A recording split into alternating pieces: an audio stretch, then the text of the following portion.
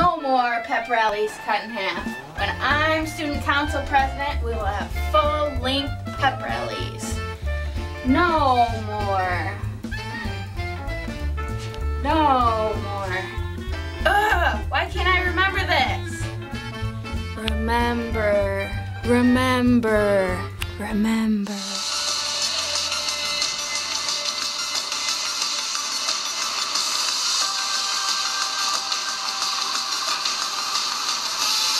Ron. Oh, bloody hell. Ron, we have an audience. Oh, right. Brilliant.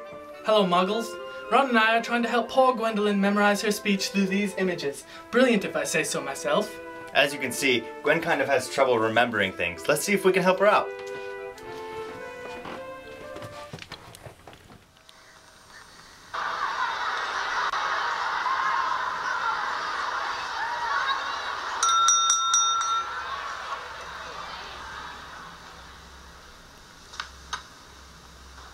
Another year gone. And now, as I understand it, the House Cup needs awarding. Right then, eating in the Great Hall. Eating. I could use a Cornish pasty right about now.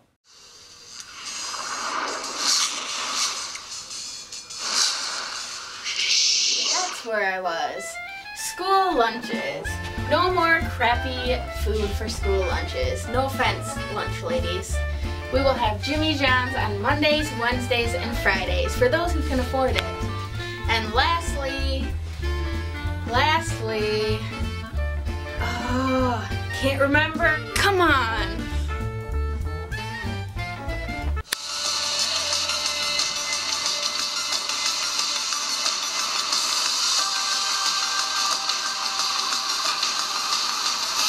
She never was good at memorizing. Downfall of being a muggle, I guess.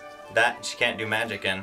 Brilliant, Ron. Make them hate us. Right, sorry. My dad says they've got some good inventions. He's still befuddled by the rubber duck. Ron, we're supposed to be helping Gwen. She's mental, that one. Come to throw something else at me. Why would I throw something at you? Don't ask me. Here I am, minding my own business, and someone thinks it's funny to throw a book at me. But it can't hurt if someone throws something at you. I mean, it'll just go right through you. Sure! Let's all throw books at Myrtle because she can't feel it. 10 points if you get it through her stomach. 50 points if it goes through her head. Moaning Myrtle.